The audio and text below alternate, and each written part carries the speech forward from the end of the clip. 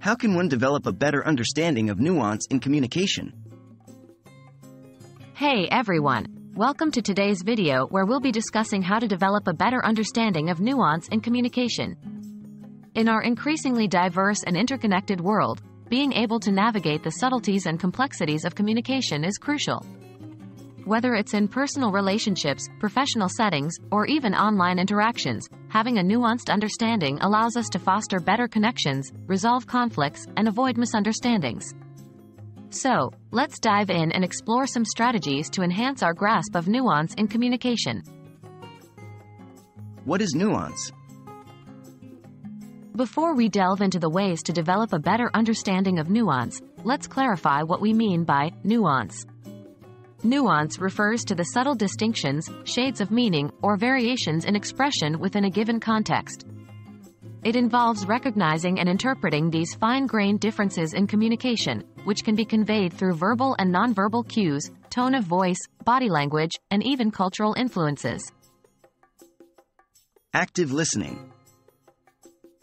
One of the foundational skills for developing a better understanding of nuance is active listening. When we actively listen, we not only hear the words being spoken but also pay attention to the speaker's tone, emotions, and nonverbal cues. To practice active listening, try the following techniques. Give your full attention, minimize distractions, and focus on the speaker. Maintain eye contact. Show your engagement and interest through eye contact. Avoid interrupting. Allow the speaker to express their thoughts fully before responding. Ask clarifying questions. Seek additional information to gain a deeper understanding. Paraphrase and summarize. Reflect back what you heard to ensure accurate comprehension. By engaging in active listening, we can pick up on subtle nuances that might otherwise go unnoticed, thereby enhancing our ability to understand and respond appropriately. Empathy and perspective taking. Empathy plays a pivotal role in understanding nuance. It involves putting ourselves in someone else's shoes and trying to understand their thoughts, feelings, and perspectives. When we empathize with others, we become more attuned to their nuanced expressions, motivations, and underlying emotions.